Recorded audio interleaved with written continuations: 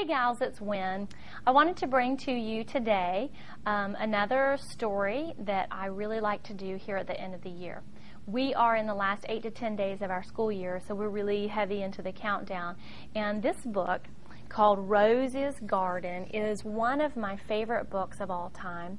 It's written by Peter H. Reynolds, and it is actually a tribute to Rose Kennedy. And I love to read this to my children at the end of the school year because the story of Rose's Garden is about this little girl who goes for an adventure on her teapot. And she finds this city that she wants to investigate. And in the city, there's a plot of land, and it's very dark, and you know how it's just been neglected quite a bit.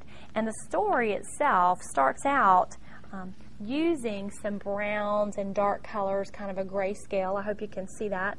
And so what happens is Rose finds a place where there are no flowers, and she goes to plant her seeds. She only has a few seeds left because she had a mishap with some birds. But when she plants them through the seasons, she has to stay with her garden.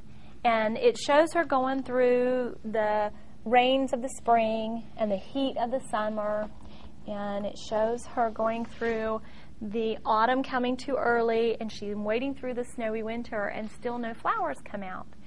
And what happens is that children in the city start to hear the story of Rose and how she's being patient with this garden and how she believes in this garden and how she waits for each sprout to come up and how nothing is happening. And so one by one, the children begin to come. And what happens when they come is the children bring Rose a paper flower. And you notice this is the first time that a child brings Rose a paper flower, and it's in color.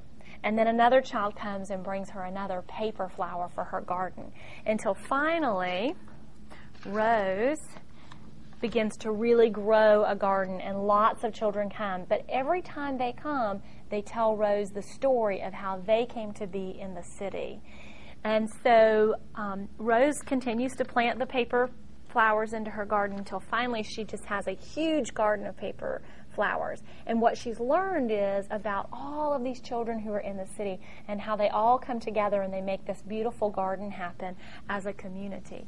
And then one day at the end of the story, Rose hears a bee buzzing, and she realizes that her live flowers, her real seeds that she planted, have actually sprouted and grown into flowers.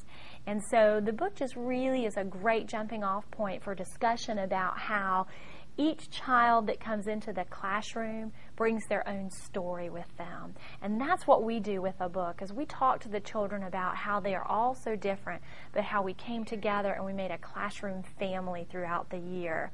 And then we just let the kids kind of have a free-for-all with construction paper and glue and their markers and things. And they just get to put together and they cut out flowers, any kind that they want for themselves.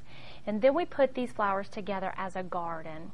And so I wanted to share this activity with you. It's really cool. In particular, this year I had one child who is very small in stature, and she came to me and she said, "Look, Mrs. Caldwell, my flower is a tiny flower." And I said, "Yeah, and that's part of your story." Because she doesn't have any hang-ups about her size. We just know she's cute as a bug in a rug, and she's a tiny child. And so she talks about how her being tiny and her flower is tiny because that is part of her story. So I'm going to get some shots of our flower garden and let you see what it looks like and what we put out in the hallway.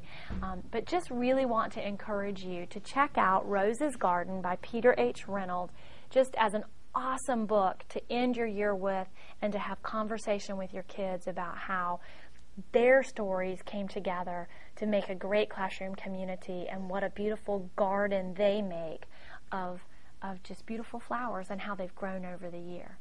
So I hope you'll get Rose's Garden. If your year's already over, order it up for next year, and we'll see you in another week, guys.